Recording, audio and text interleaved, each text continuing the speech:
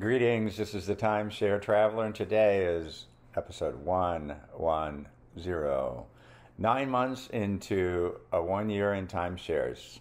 I wanted to do a video about why I did all this stuff, and for anybody who's even considering something like I've done, I just wanted to talk about that and, sort of give you my perspective, and maybe that'll help you get along and then have your adventures. So as an overview, why did I do this year of travel, you might ask, and what comments have I gotten? I've gotten kind of interesting comments because I run into different people and I chat and they find out what I'm doing.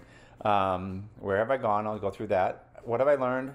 And what has worked very well? And what would I do differently, and how anyone can do this. And I really, the point of this video is, A, to give you a little update on what's going on and about my travels and so forth. But more importantly is, I think it's a great opportunity if you can somehow manage to do that, kind of travel like this, that you should really try to do it. Don't put it off unless you absolutely need to. But anyway, I'll go into great detail about that. First, let me tell you a little bit about my channel, and I'll be right back. Hi, this is Cliff, and I'm the Timeshare Traveler. Welcome to my channel. The purpose of my channel is to educate those who love traveling in timeshares. I've been an owner for 15 plus years at timeshare ownership. I have elite ownership with Marriott, Hilton, and Worldmark. I have published over 100 timeshare video reviews, and I've published over 95 timeshare tips. I can be found on Facebook at Timeshare Trav, at Twitter, Timeshare Trav, and on the web at www.timesharetraveler.com. Oh, well, I'm back. And to answer the question, why did I do this year of travel? I laugh only because I sometimes wonder, but it's been a wonderful experience and continues to be a wonderful experience. And really, the first two are different versions of the same thing, which is I wanted to discover what the next phase of my life would be, and I wanted a break. I'd worked for almost 40 years in corporate America. That had come to an end. I had started doing some real estate investing. I raised 3 kids. I worked multiple jobs while I was doing that. I was an IT professional. I taught school at night sometimes. I wrote articles for magazines. I did on telephone, all kinds of stuff. I was busy from 6 in the morning till midnight, going with something activity. And I wanted a break. But I also wanted to take a break because I wanted to think, well, okay, it's what's next? What do I want to do next? There's all this, follow your career stuff, but then at some point it's up to you to live the rest of your life. And then the next one is I love the adventure that travel provides. And again, this isn't so much about me. It is about me, but I want you to think about why you might want to do something like this, because it has been an amazing experience for me, and I recommend it for everyone. So I just wanted to give you talking about me, but really I'm talking about me because I would like you to think about why you should do it. And I love the new experiences and seeing things from a different perspective, different parts of the country and have different geographies. It gets you to think differently, particularly when you're wanting to figure out what the next step is. Take a break and do it. Don't try to do it while don't try to change the oil while you're driving the car. Take a break. Actually do that kind of stuff. So that's what I found that, I tried changing the oil while I was driving the car. Not much fun. And I wanted to do something that was active, and travel is an active experience, and it really, I continued to do all my exercise and so forth. And I discovered that I have a career in video blogging, which you're now listening to, and it wasn't something that I would have ever thought that would ever show up, but I've been enjoying doing that, and I've met people who have actually followed my blog, and that's been a lot of fun to talk to those people. And I did discover my next phase, and I actually completed my real estate license while I was traveling in timeshares. I did the course online, and then I had to land at the place to take my real estate license, and I did pass. So good news for that.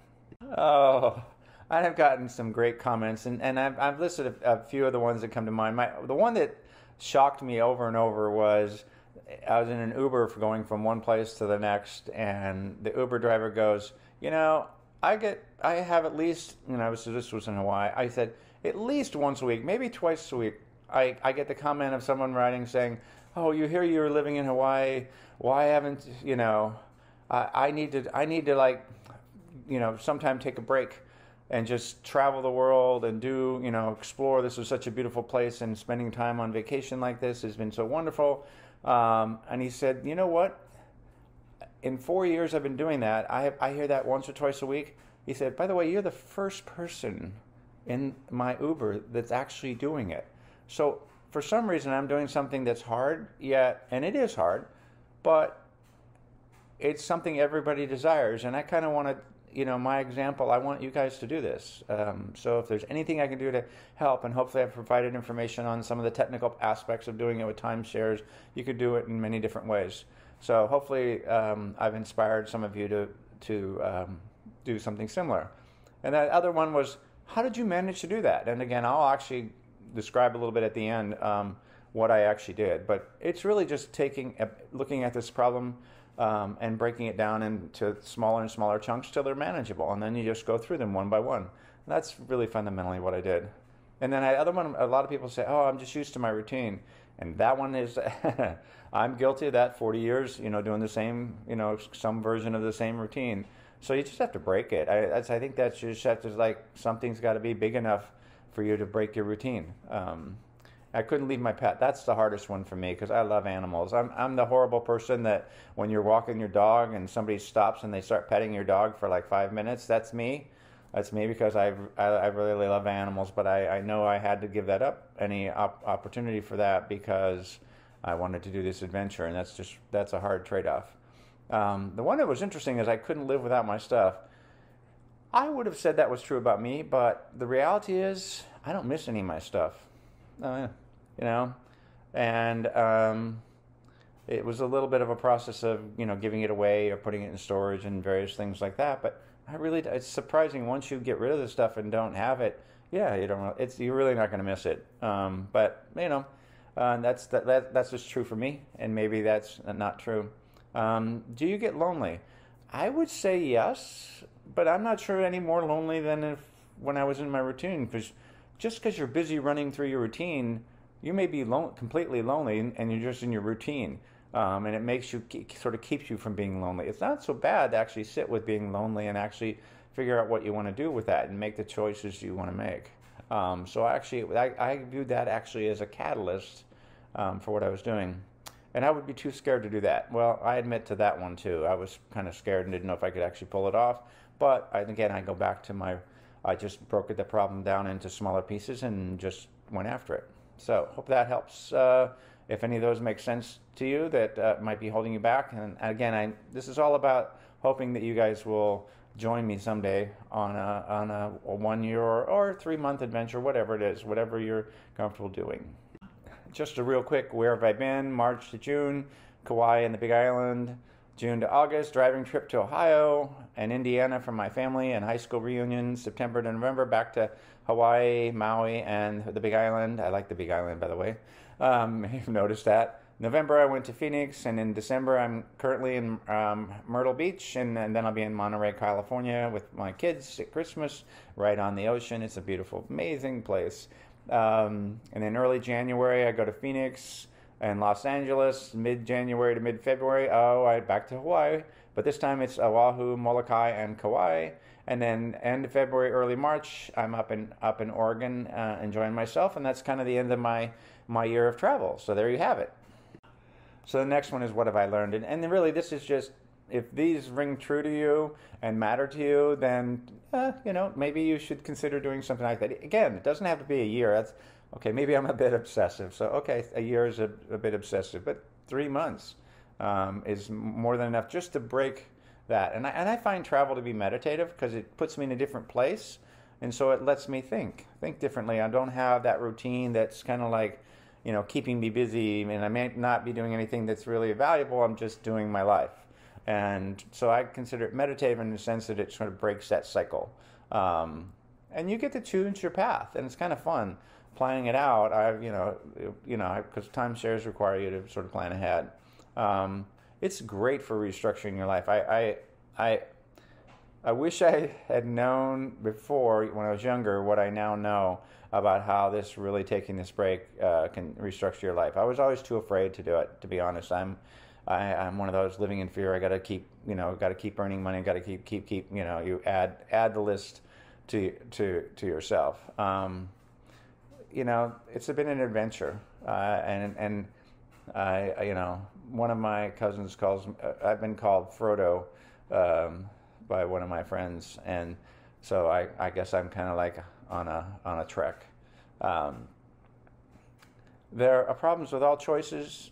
Enjoy the journey. So I chose this. There are problems. If I didn't choose this, I'd still have problems. So you're not going to. This is not an escape from problems.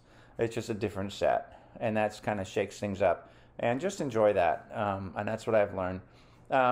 So again, if I'm hoping this helps you guys decide that you'd like to do something like this, because it's really, really beneficial on the other side. I don't know how to describe that it's beneficial. I'm happier because I've been able to, not because I'm escaping, or maybe there's a part of that there was initially, but more because I've really discovered what I want to do. And I've learned that I have more to offer, and I'm starting a new career in real estate, and I'm excited about that. I mean, I might be almost as excited as when I first got out of school and got my first paycheck, and it was like, oh wow, ooh, working can be good. There's a good part to it. And I know I learned what makes me happy, which is I love to learn. I mean, and it took me a while to like unpack that, to find out what really makes you happy. And that, gosh, why did I have to wait till I was 68 years to rediscover what I knew when I was 12? But that's what happens. Little funny things is, I love the sound of waves on lava rock more than on a beach. I like that trickle sound as a wave hits that. So it was more meditative, and I just enjoyed those sounds versus the crashing of the waves along the ocean. And I really enjoy sunsets. There's probably been way too many photos in the blogs I've done of sunsets, but you can never have a sunset or even a sunrise. I'm currently getting sunrises because I'm on the East Coast, so I got the sun come up over the ocean. So that's what I've learned. Well, here's what's worked really well, and I guess you could call this my new routine if you want to call it that way. But I have, it's having consistent luggage. I know that sounds silly, but that way I kind of know where everything is. I have my large suitcase, a carry-on suitcase, my small cooler, because that way when I'm going from unit to unit, I can pack up the food that needs to be, chilled, get it to the next place, and then I have my backpack with my computer and various things like that. And in some ways, I kind of feel like I'm carrying a lot of baggage but it's my whole life. So even when I go on a short trip, I end up taking the same suitcases because it's all packed. It's like my little house on the road kind of thing, and that's all I need. I probably could cut it back a little bit, but it's okay. It's worked. The other thing is I've been able to continue all my exercise. I'm walking about 12,000 steps a day this year, and I've been able to pretty much keep that up. And I have a membership with Planet Fitness, and they seem to be pretty much where all the resorts are. So there's every island in Hawaii, except I don't think Molokai will have it, but I'll work that out for that week there. There seems to be one, and I'm able to get to it. I'm meeting friends on the trip. I've kind of created a method of doing that, planning. That's the hardest part, is trying to coordinate that, because not many people, because hey, I'm traveling all over the place, and not many people can match the break that I've been able to take. But it's been that meeting family on the trip that's worked out really well as well. My kids have joined me on a few things. And I've talked to a lot of people. Maybe it starts with Uber drivers, but other people. About what they like about the area. So I like chatting with people that are locally. I try to live in the community as much as I can, even though I'm kind of temporary. Coffee shops are great for that, in my experience. And people love to chat once they find out you're on kind of an adventure. You become an interesting person they like, because I think everybody wishes they could do this, and then it's just a matter of doing it. I did all my hobbies. Nothing stopped. Exercise, coffee tasting, and dance are mine. But I'm able to do all of those things. having an open mind. I think if you don't, if you're really set in your ways, this may not be the best thing for you, but if you really want to open up, this is a great thing. And I've enjoyed cooking. I mean, the good news is I don't have to clean as much because I'm moving from week to week. So cleaning up the kitchen, that part is kind of gone, much less. So it's made cooking maybe a little more fun, but it's also allowed me to experiment with my cooking a little bit, which is kind of, I like that. And the last thing is when I don't have a car, I'm actually okay. I can get by on Uber, travels, so that's been really good. Okay, what would I do differently? I'd involve my family more in my travels. It's more complicated and their schedules work, but I think if I were to do it over again, I put so much energy into getting me ready to go. I think I would have been better if I'd figured out ways to reach out to family, because I had a great time when I drove, you know, to my family reunion, and when I stopped into my high school reunion and met people that I hadn't seen in many years. That's a highlight. And those kind of things I would do more of. But again, I'll have a chance to do this again. And I think I'm developing sort of right now. I've got a group of people that are starting to think about traveling with me, and so that works out. I've sort of on the back end figured this out. I think I'd like to do more driving trips. I've been doing a lot of Hawaii, and that's probably more because it's more meditative. Culture's a little slower, and it fits really well when you're trying to redo that. I think going forward, I'm actually going to be more of an adventurer to go to do and see things, and less about an internal, what do I want to do next? So that might be helpful for you. I didn't do any international travel. That's more to do with, with COVID and everything. I didn't want to, I know what the U.S. healthcare system is. I didn't want to have that burden of, I'm in a different country. How do I get, Paxlovid or whatever if I happen to get COVID or something like that? How do I do that? So I didn't do any really, I did no international travel, I should say that. And the last thing is, don't worry about what I forgot when I left. You can actually, they have stores everywhere. You pretty much can buy what you need, particularly if you're living simply like I've been doing. So there you have it. That's what I do differently. And lastly, there are no real secrets here, but here's what I would tell you about anyone can do this. It does require commitment. It's just a project. Think of it as a project, and you're going to run this project. You don't have to travel for a year. Do it for 3 months. Do it for 1 month. Anything to get that, if you like the ideas of what you could potentially get out of what I've gotten out of it, then I think you can get that even in shorter trips.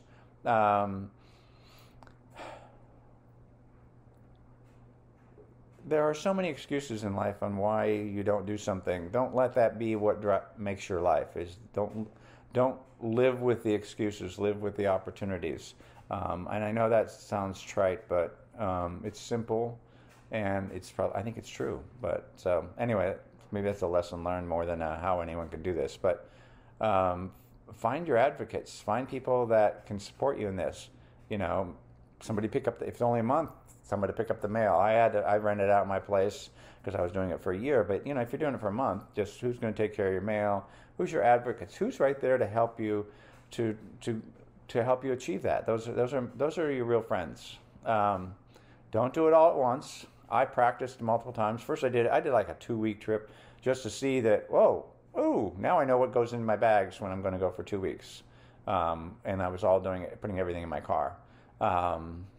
And again, it was all about getting comfortable with it. I did a 2-month trip. I think I even did a 6-month trip, which may have been the first year I was going to do it, but I just took a break after 6 months. It doesn't need to be daunting. Just break it down. Break it into small pieces till you're comfortable with it. And that's what I say by practice. It's really just getting better at it. Be honest with yourself about what's stopping you. Again, that's kind of the corollary of don't live with your excuses. But again, last one is, again, I'm repeating myself, practice, practice, practice. Learn what can go wrong. How do you do doctor's appointments? How do you hook up with family? Does it work? What about doing your mail and your bills? I moved everything online so I could pay everything. Pretty much, I've not had any problem. The biggest problem is mail coming to you they have to deal with. from time to time. And so I happen to leverage my kids, and they sometimes box it up for me. But I stop by every 2 months and deal with and get caught up, and it hasn't been a problem. Anyway, that's my adventure. I hope you enjoyed that. Don't forget to subscribe, and hope this helps you become a better at traveling, or better at taking a break from life and figuring out what your next steps are. Enjoy.